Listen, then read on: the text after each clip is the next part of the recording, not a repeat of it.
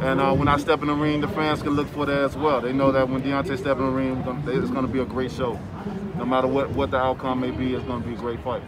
You've talked about revenge and vengeance, and that you're going to put the record straight on Saturday night. Are you promising us a KO against Tyson Fury? That's what you have to come and witness. You know, I believe in what we've been doing in camp. I believe in my team and the ability that I have. Like I said, Malik have brought the best out of me. Things that I haven't done, you know, because I haven't had to.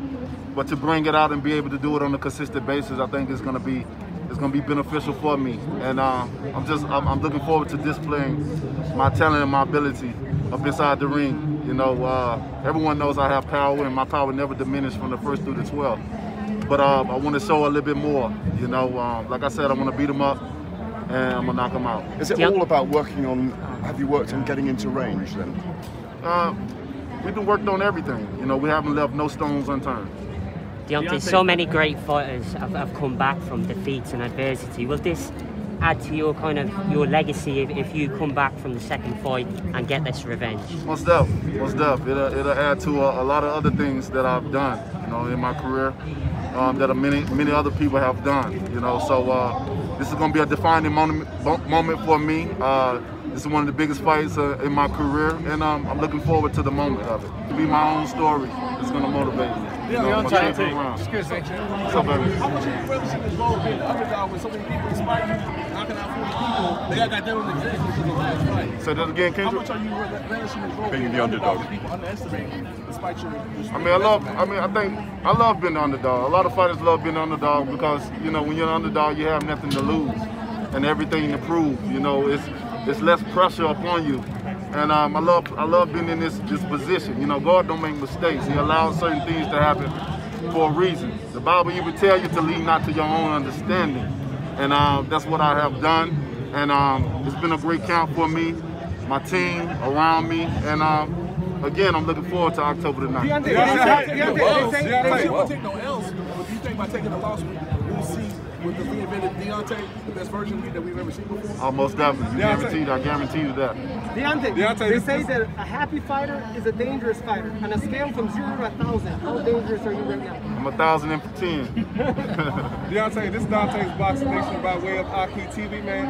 It's been a while since you've been in there, and for all the dates being postponed, how do you keep yourself from getting overexcited? Because you really want to get at this guy.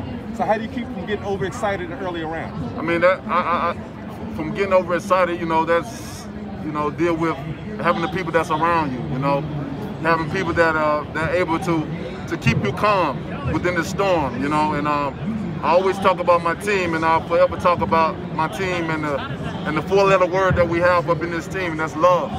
And that's what kept me throughout this whole time of waiting.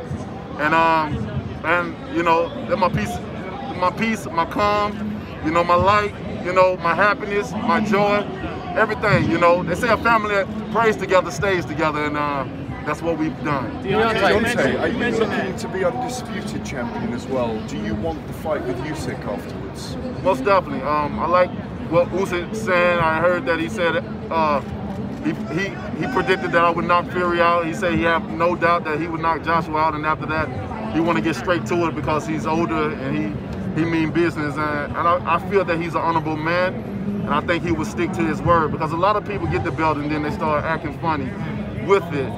But with him, I think he's a warrior and he means his word. So I'm looking forward to that, because the only way I can be able to retire is I achieve one champion, one face, one name.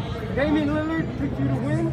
Mike Tyson told me he expects you to do great. How does it feel to get support from so many celebrities? I mean, it's always good. I've always had support for people all around the world, you know, and it hasn't stopped. I'm always getting messages, you know, people, you know, wishing me well, how much they love me, and, you know, so many different things, and that, you know, it means a lot to me. So when I tell my fans that I love them, I mean it, because those that know me know I don't use that terminology loosely, you know, and I expect for the same way in the receiving. So I appreciate everyone that wished me well, that's been praying for me. They say prayer changes things, and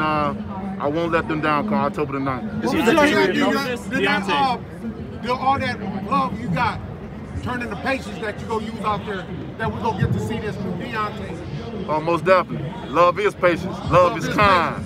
Love is neat. And I'm going to whoop his behind. Like that new.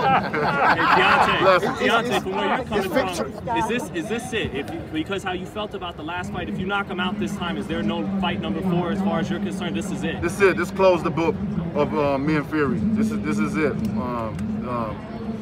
This is it. Is a victory enough, or do you want him to end his career in this fight? I mean, that's up to the man himself. You know, I'm not here to decide on another man's fate, whether he retire or not. And that have to be within the man. You know, we all know our body. We know what it's been through. We know our conditioning, and we know what position we hold in life. And you know, I know I have my time when I want to leave, and I got goals to accomplish before I do that, and I'm gonna fulfill that, and then I'm out of here. You know, that's why I want everyone to appreciate us while we're here, because when I'm gone, I'm gone. You know, I'm not money driven, and money is not gonna define me. I have great financial people behind me, and I don't have to strap up another glove in the day of my life right now because of my decision making, because of the way I choose to live my life, and I'm proud to say that. And but I got things I got to do. Do you want proper recognition from the American public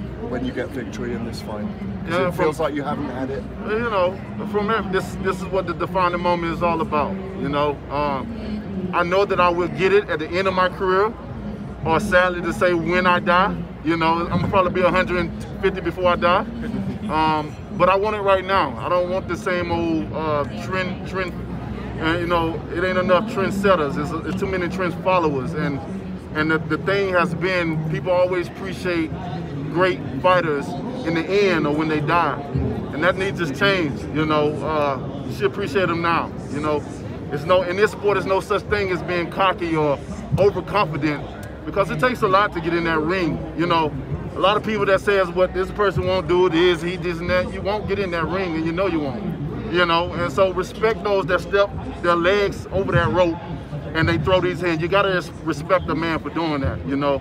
And whether for their bad accomplishments, for their good accomplishment, and that demands respect and just appreciation. That's all we look for, is appreciation. Deontay, Muhammad Ali defended the heavyweight title 10 times on 2 separate occasions.